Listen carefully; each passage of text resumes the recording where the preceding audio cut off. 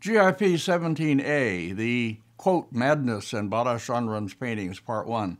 This lecture, which will be fairly long and in two parts, is about one of the two great individualist artists of the early Qing China, that is Bada Shanren, who was born in 1626 and died in 1705. The other of the two is, of course, Shi Tao, who was the subject of the sixth lecture in this series. Other major individualist artists of this period, such as Kun-san or Shi and Hongren, maybe Gongshan, I mean to do lectures on those also. Bada Shanren means something like 8 great mountains and mountain man. And it's one of the names that he took for himself. His proper name was Zhu Da. Like Shi Tao, he was a distant member of the Ming imperial family, the Zhus.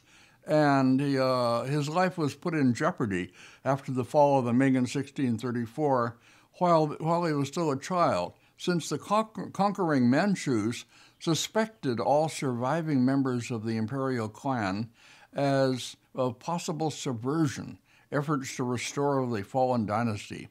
So both artists became Buddhist monks, and they both took new names. Zhu Da left his ancestral home in Nanchang, Jiangxi province, and he became a Buddhist monk, and eventually the abbot of a temple. In 1630, upset by the departure of his principal patron, he went mad, or he pretended madness. Prominent people in China sometimes do this just to avoid punishment. The question of whether he was really mad or pretending madness is a large and unsolved one in Bada Shanren studies, and is part of the subject of my lecture. Next, first image, please. One of the leading scholars of Bada Shanren studies was Wang Fengyu, whom I've introduced before in my lectures. I knew him first as Fred Wang, a Yale professor, who, among other things, was working on a computer program that could compose Chinese classical-style poetry on its own. Good meter and rhyme, that is, even if very short on good sense. He was also a collector of paintings, especially those by two artists, Qi Baishi and Bada Shanren. After his death, his entire Bada collection went to the Freer Gallery as a gift from his family. But his Bada studies culminated in 1989 with an exhibition that he organized with Dick Bernhardt, seen with him here, and a catalog in which Wang Fengyu wrote a very valuable biographical essay on the artist, while Dick Bernhardt contributed one about his paintings as the art historian of the pair. The exhibition, shown first at Yale University, was also shown in San Francisco at the Asian Art Museum, and I conducted a graduate seminar in which, among other things, I tried to collect all the available reproductions of his works and catalog them into more or less datable order, and studied them in this way with my students. But this was after the great International Bada Shanren Symposium that took place in Nanchang, presumably Bada's birthplace, in October 1986. Next. Wang Fengyu is seen here again with myself and others in a different symposium that happened later. I can't unfortunately show you any photos of the 1986 Bada Shanren Symposium and its participants because I didn't make any. I made hundreds of slides of the great exhibition of his paintings held at the Qingyunpu, a Taoist temple outside the city that was believed to have been where he lived. But that turned out to be based on a perhaps mistaken identification of him with a certain Zhu Daolong, who had been a monk at that temple. I'm not going to try to relate the arguments about Bada's association with that temple and with Nanchang. They are too complex, and you can read them elsewhere. We were taken to see a local opera based on Bada's life, much fictionalized. We were taken also to a recreation of his supposed home at the Qingyunpu, where one could look through a window to see his study. The Chinese are fond of such recreations, just as the Japanese insist on preserving the originals of historic places and objects. A statue of Bada, based on a portrait that I'll show later, stands nearby. Next. One famous and fascinating scholar who came to the symposium was Rao Zhengyi, whom I had come to know from previous symposia and meetings, and who always had original and important contributions to make. It was he who, after we had been taken on a tour of the city, made an academic joke that broke everybody up. A certain bridge we had gone over had on it the 4 bronze characters for Ba Yi Da Qiao, 8-1 Great Bridge, presumably commemorating some local political event that happened on the 1st of the 8th month, Ba Yi. Rao Zhengyi's proposal was that they switch the 2nd and 3rd characters so that it would read Bada Yi Qiao or 1 Bada Shanren Bridge. Good joke. Good jokes like that sometimes stick in the mind long after one has forgotten most of the scholarly papers, or at least that's true of me. Next. My paper written for this symposium, titled The Maddness in Bada Shanren's Paintings, was translated into Chinese by my grad students and delivered at the symposium by my good friend blank. His name escapes me. It'll come back, but anyway. He taught Chinese art history at the Nanjing Painting Academy. He's the far left figure in this group photo taken on one of my visits to Nanjing. But my paper was so long and difficult, with lots of foreign names and hard words in it, that he eventually broke down and couldn't continue. And, next please, my younger colleague Wan Fong saved the day by taking up the manuscript and continuing to read it, doing some abbreviating as he went along. It was very late at night. I was grateful to him for doing this, and I still am. Next. After the symposium, a few of us were taken on a trip by van to Mount Lu, north of Nanchang, closer to the Yangtze River. This is a photo taken from the top of Mount Lu. I showed some of these at the end of my 3rd PRV lecture. Well, looking out over the river, as I say. With me on that trip were my good friend Takehiro Shindo and a Japanese girlfriend of his. He's the figure at right in this photo, which was taken after a different symposium, the one on Hongran. Next, one of the good guys, Danny Goldstein. He and his wife Hillary are psychiatrists at the Berkeley Therapy Institute, and they are both old friends and generous benefactors. He's helped me and my daughter Sarah in numerous ways, and I've had lots of great dinners and parties at his house and stayed in their guest house with Shanren and our boys. Anyway, while the Bada Shanren Symposium was on in San Francisco, I took him on a tour of it and also gave him some readings on Bada, and especially on the problem of his madness, asking him to prepare to talk to my seminar about this. He did, having the whole seminar to a dinner and talking with us and answering questions afterwards. I'll come back to Danny and his talk later in this lecture. Next. I begin my article by giving the evidence for Bada's so-called madness. And note, please, that in my lecture title and in my article, I always put this word madness in quotation marks, leaving open the question of whether or not he was really mad, whatever that means, as a question ultimately beyond resolution. The portrait of him at right was painted in 1674, when he was about 48. Among the inscriptions on it is a very revealing one by Bada himself. He was still a monk, as seen here, but a few years after this was painted, he gave up his Buddhist monkhood and lived as a secular painter for the rest of his life. He put a sign reading "dumb," that is, not speaking, on his door and never spoke again, only laughing and crying and waving his arms and behaving irrationally. But, as I say, we can't be sure whether he was truly mad or only acting mad. I discussed this question at some length in the opening section of my article, giving the evidence or indications that point in both directions, and concluding that his, quote, his derangement was too severe and lasting to be dismissed entirely as theatrical madness. The enactment of madness, moreover, I go on, could surely have aggravated whatever instability afflicted him already. As writers of Hamlet have pointed out, prolonged pretending of madness is, in effect, being mad, end quote. I wrote that at a time when we had living in our basement apartment a grad student in English Lit, a friend of Sarah's, who was writing about the madness in Hamlet and other Shakespearean characters, while teetering dangerously on the edge of madness himself, aggravated by drug use. Next.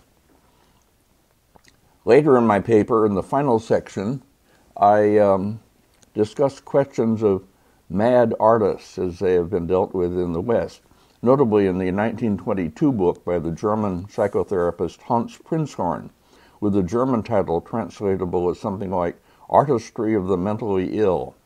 I also cite a book by Karl Jaspers, also published in 1922, titled Strindberg and Van Gogh, however you pronounce it, in which he describes two kinds of relationships between madness and artistic production.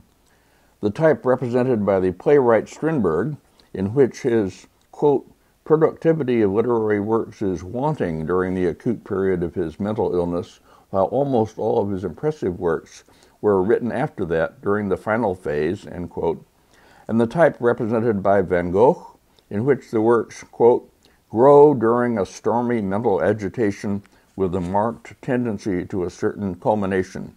From that moment on, the process of disintegration gains strength. During the final phase, the creative ability ceases to function.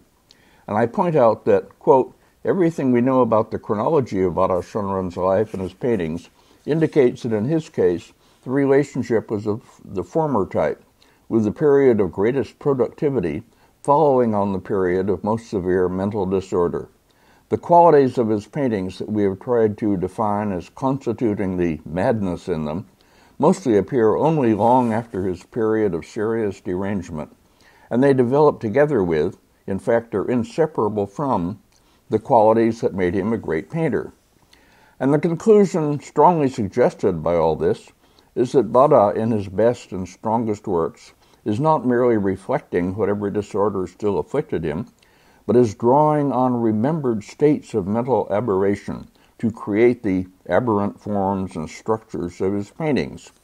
One might adapt Wordsworth's famous formulation for poetry to speak of this as madness recollected in semi-sanity.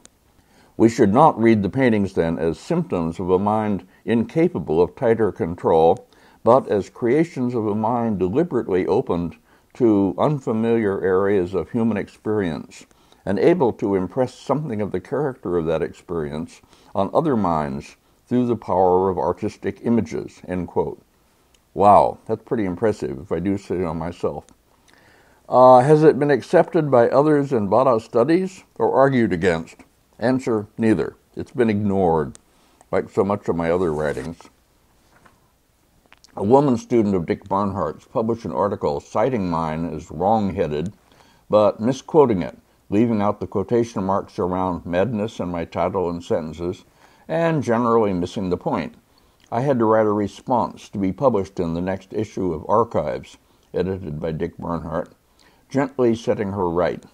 She now teaches Chinese art history in one of our great universities. Next, please. I have a long paragraph on types of madness in artists from the late 15th century, when artists like Wu Wei, Wu Xiaoxian, quote, adopted stances of professional madness that gave them a privileged position in the society, exempting them from certain normal requirements of conformity and allowing them to project attractive bohemian personae. Painters of this group behaved strangely and took names for themselves that featured such words as Kwang or crazy, Dian or insane, and Chur or idiot. And I give examples, beginning with Wu Wei, a section of whose Fisherman Hand Scroll, a painting that I once owned myself, is now on the screen. Next, please. By the late 16th century, I continue, the time of Xu Wei, 1525 to 96, a truly psychotic artist who mutilated himself, killed his wife, and failed tragically to accommodate to even minimal social requirements, spending much of his later life in states of inebriation and derangement, it was difficult to find new terms or new expressive forms for madness so as to extricate oneself from the conventions. Xu Wei, in fact, for all his brilliant originality, conforms in some respects to the patterns set by his professionally mad predecessors. The subject he paints and the ways in which he portrays them are not in themselves especially strange. It is only in the vehemence and the unrestraint of his brushwork that we can sense some formal counterpart to his recorded Maddness. I'm showing first a section of a scroll of landscape with figures, and then one section of his great hand scroll of fruits and flowers in the Nanjing Museum. We'll have a separate lecture on Xu Wei. Next. In Bada Shanren's works, by contrast, I continue, the oddness of the brushwork affects us less in the end than the unsettling oddness of his imagery. He has found, that is, a way around the conventions. We will consider these two aspects of Bada's paintings in succession. In this lecture, I'll be showing more works by Bada than I could in the published paper, and abbreviating the text of the paper, so those of you who are seriously interested in the subject can still read the paper.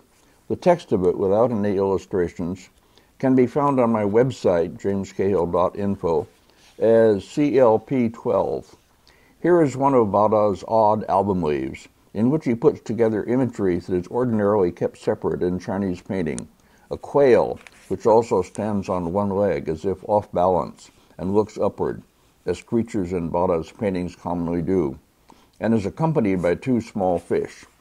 The Yale student who misquoted my paper in trying to criticize it was herself making an argument for interpreting one of Bada's paintings of this kind in the light of an early text by a Zhou period philosopher, as I recall, that similarly juxtaposed odd creatures.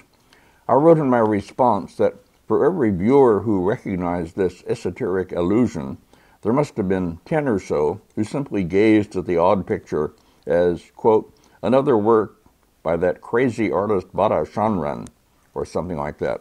And I still believe that. Next. Bada's earliest works, the 1660 album in the National Palace Museum, Taipei, and a few others with the same signature, are relatively ordinary in their subjects. Their oddness is chiefly in their composition, and especially in the device of pushing the object portrayed to the edge or even beyond the frame, so that only part of it is seen.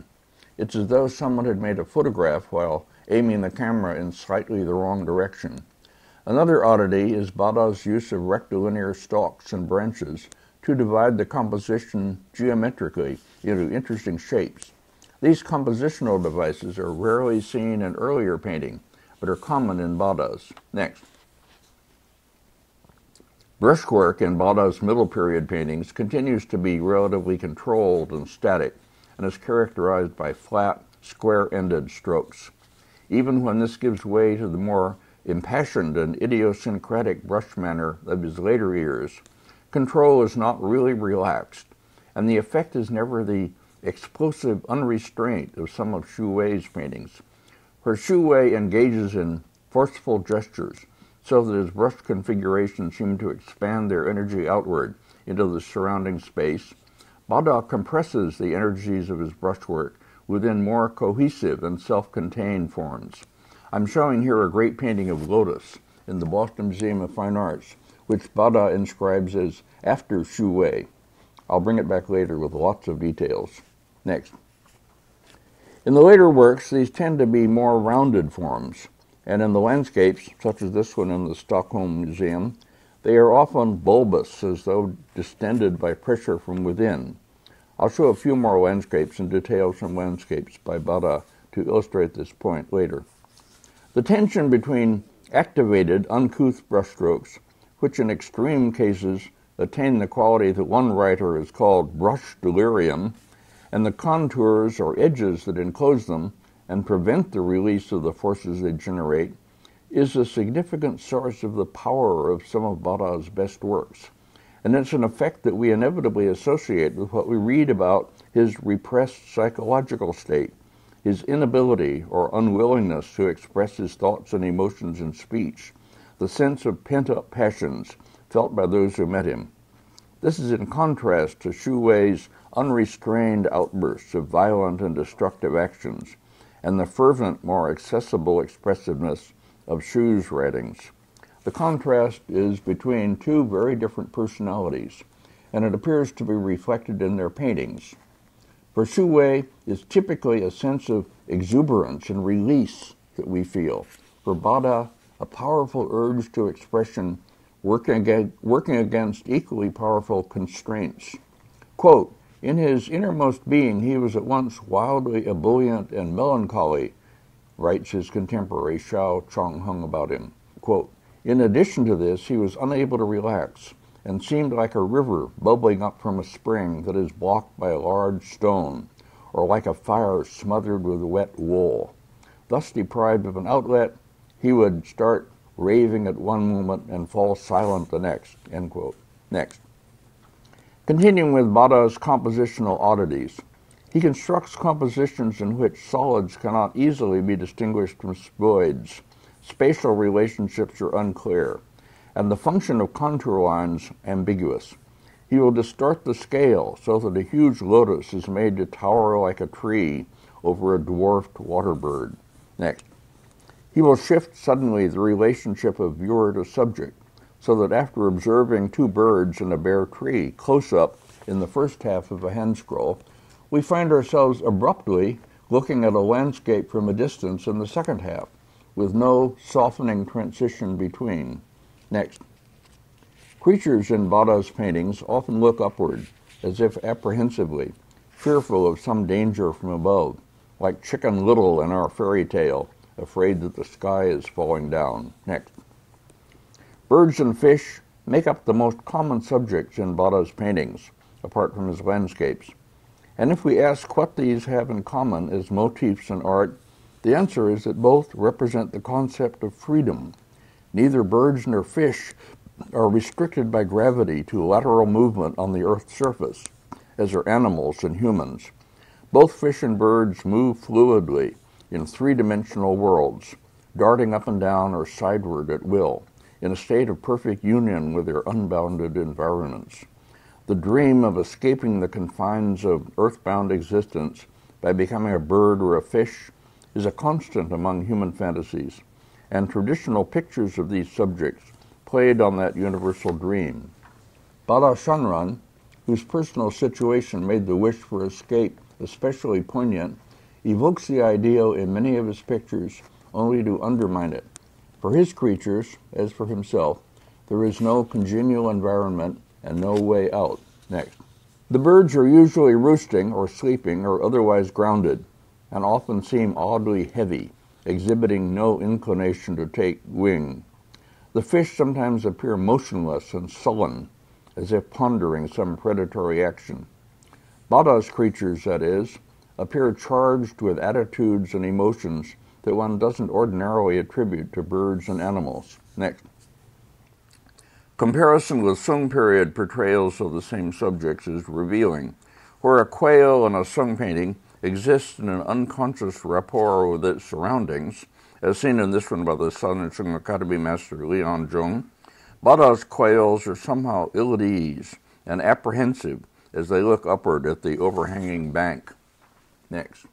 Where fish in a Sung painting are at one with their watery world and totally absorbed in their supple movement, Bada's fish seem suspended in space and often wear menacing or glowering expressions that suggest a certain disharmony or rupture with their environments. Next. It was common in Sung paintings to depict birds in pairs, and so suggest by their poses some kind of silent communication between them. Bada typically refers to this convention only to subvert the idea of rapport that it usually signified. His paired birds are more likely to look in different directions, like two people pointedly ignoring one another. Sometimes one sleeps while the other peers about. They are related compositionally, but not by any sense of mutual awareness. Next. Conversely, creatures are sometimes isolated in large, blank fields of space as images of existential aloneness. For a small fish, this may seem a natural and unthreatening state, but for the chick, portrayed in one leaf of the Shanghai Museum album of 1694, so newly out of its shell that it still retains the shape of the egg, the absence of any supportive environment is cause for anxiety. It huddles unprotected, fearful of what the world holds for it, looking apprehensively upward, again like Chicken Little in our story. Next. Bada's creatures often gaze upward in this way, imparting a vague sense of foreboding to the pictures. Some of them only roll their eyes upward, but others twist their heads and crane their necks as if concerned or alarmed by something above them. The motif is so common in Bada's paintings that we must suppose it held some special significance for him. A deer looks up into a cedar tree in one painting, and in another watches a bird flying overhead.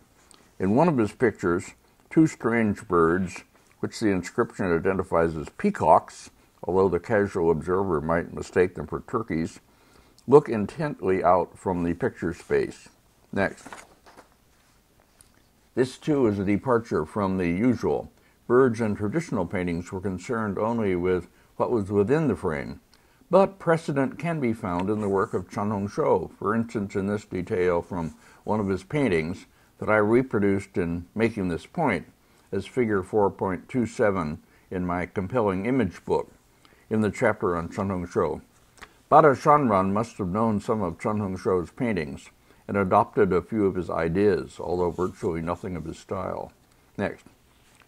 Related in effect to the gazing upward theme is the threatening overhang, a common motif in Bada's works, which renders the compositions unstable and the situations of the creatures below insecure.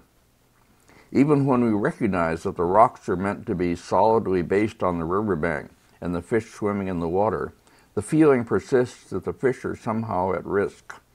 Instead of being comfortably enclosed in its environment, a creature in Bada's paintings may appear trapped by it. The shapes of the creatures are often distorted. A misshapen rabbit at left, a strangely geometricized cat at right. One cannot claim Bada as a close observer of nature, as one could for Sung artists who portrayed animals and birds.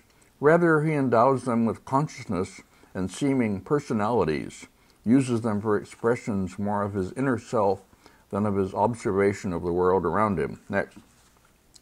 Bada's birds are often oddly lumpy, not the smoothly organic forms we were used to seeing in nature and in earlier Chinese paintings. They often perch on one leg, as they do in nature, but are made to seem off balance. The effect is a sense of alienation, a denial of the familiar. Next. Creatures turn away from the viewer, as if revealing a desire for withdrawal, an inward or antisocial temperament. Chen Hongshou in the late Ming had frequently depicted human figures facing away from the viewer or partly hidden for similar effect. Although it might be difficult to imagine that the same expression could be given to plants, Bada accomplishes it by having flowers turn away from the viewer, or by hiding blossoms behind leaves so that only part of them are glimpsed, as in many of his lotus pictures. Next. Here's a painting of grapevines by Bada Shanren, and a detail from it, showing how he uses the leaves of the grapevine to hide the bunches of grapes behind. This, of course, is just the opposite of, next please, of what a Sung period artist would do, as we see in this late Sung painting of grapes, brought back from one of the PRV lectures. The question of how much Bada knew of Sung period Chan or Zen painting, which may have been passed down in Buddhist monasteries, even though it doesn't appear on the surface, so to speak, that is in the collections and catalogs of major known collectors of the later periods. This question is one that I'll take up in Part B of this lecture, which will be based on a Bada lecture that I gave at Yale while their great exhibition was going on. So I won't try to answer that question here. Next. A bird will look suspiciously over its shoulder, as if aware of being watched. Bada painted several pictures of this kind. The one at left is an example. The only precedent I know, an earlier painting, is a picture that's attributed to Mu Chi, but is best considered an anonymous late Sung work, the one at right. I showed it in my last PRV lecture as a painting ascribed to Mu Chi. Together with the Ruguan painting of grapes cited earlier and other comparisons that could be introduced, the similarity of this work to Bada's raises the interesting possibility of some separate transmission of Chan Buddhist imagery and symbolism within the Chan sect from the 13th century to the 17th, which permitted Bada to draw on a category of painting that otherwise is known only from examples preserved in Japan. As I said before, I'll treat this question in Part B of this lecture. Next. It might be argued, I continue in my old paper, that Bada is only revealing sharp powers of observation. Minor birds really strike such poses as these, and appear sometimes unnaturally alert and thoughtful. I remember watching minor birds in cages while I was in Hong Kong and China, and wishing I had photographed one of them doing this, to use in talking about Bada's birds.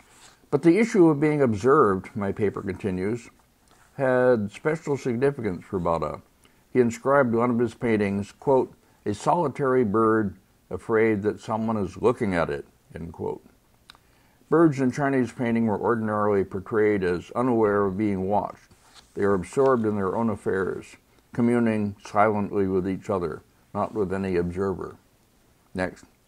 Another odd pairing, this time two quail and a mouse atop a rock. My paper continues.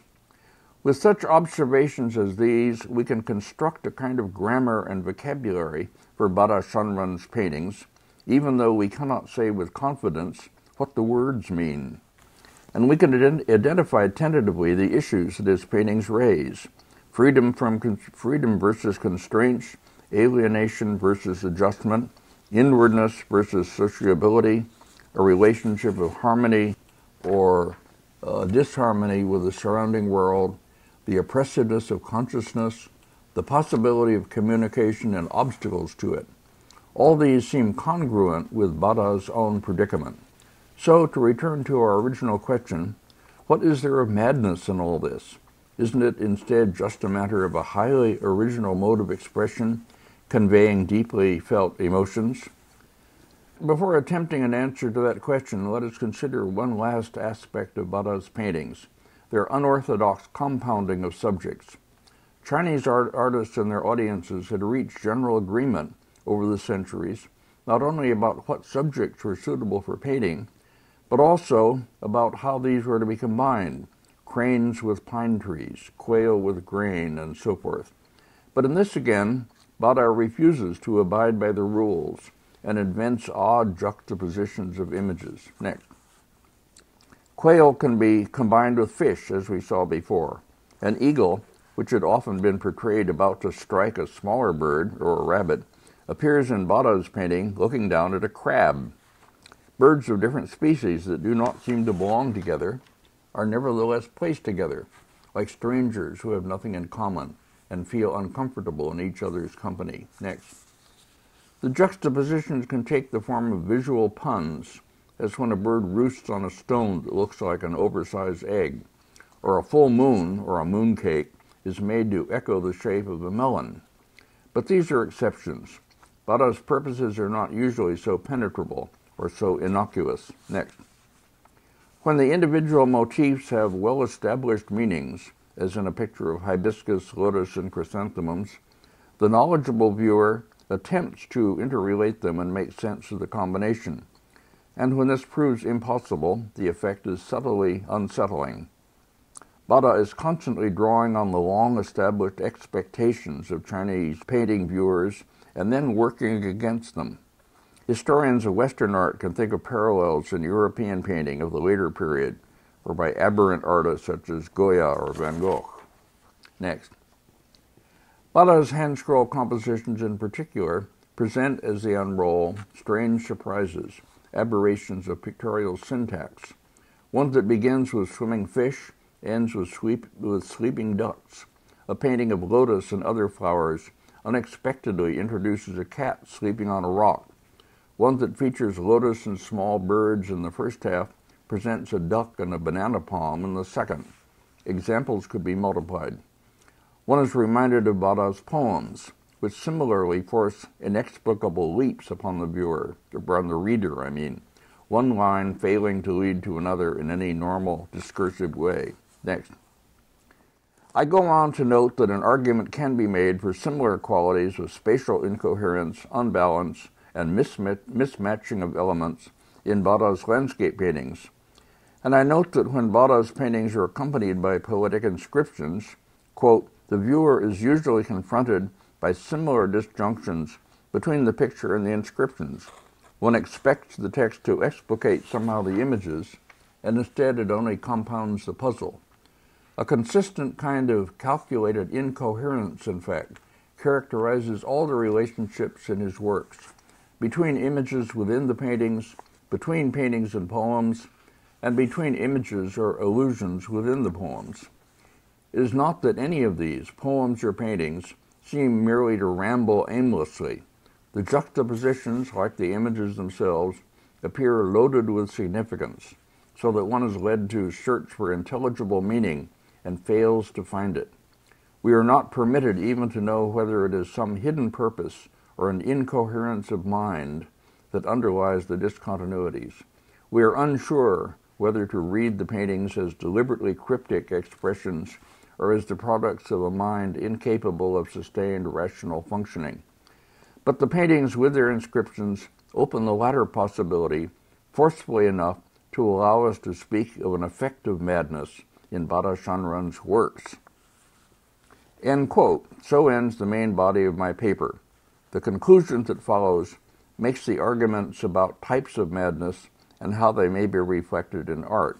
But I've already summarized that, however briefly, and I don't mean to spell out my arguments more fully in this video lecture. I would rather urge those of you who are really interested to read the whole text of my article. You can find it unillustrated as CLP12 on my website, jamescahill.info, or you can look up the original publication of it, which was in the journal Asian Cultural Studies, published by Tokyo International University as Tokyo Kokusai Daigaku, issue number 17 for March 1989, pages 119 to 43. Next. Here again is the photo of Danny Goldstein, the therapist and all-around good guy who spent time looking into the problem of Bada's madness, then had my seminar and myself to dinner and gave us a valuable talk after dinner. He began by saying that he had shared all the information with another therapist, a woman named Margaret Blank, the name escapes me, maybe I'll think of it later, whom he considers to be the best diagnostician in the business. And they both had come to the tentative conclusion that what we know about Bada Shanren seems to them to indicate that he probably suffered from what's known as bipolar disorder, the disorder that once was called manic depressive, one of the two main types of mental disorders that therapists recognize, the other being schizophrenia. I want to elaborate on that statement, and I should add that another trained therapist, John McGregor, who lives in San Francisco, and with whom I had a long correspondence about Bada Shanren matters, doesn't agree. And that really is the end of this lecture. Part B will be based on a lecture I gave for Dick Bernhardt and his students and others at Yale while the exhibition was still on there. And it treats, among other things, how Bada's paintings of different periods fit into his biography, how some of his paintings seem to continue a Chan or Zen painting tradition, and what is the significance of that, and other big Bada topics. Together, the two parts will sum up much of what I have to say about this great individualist master, especially what I say that differs from what others have written about him. And that is the end of it. James Cahill, the end.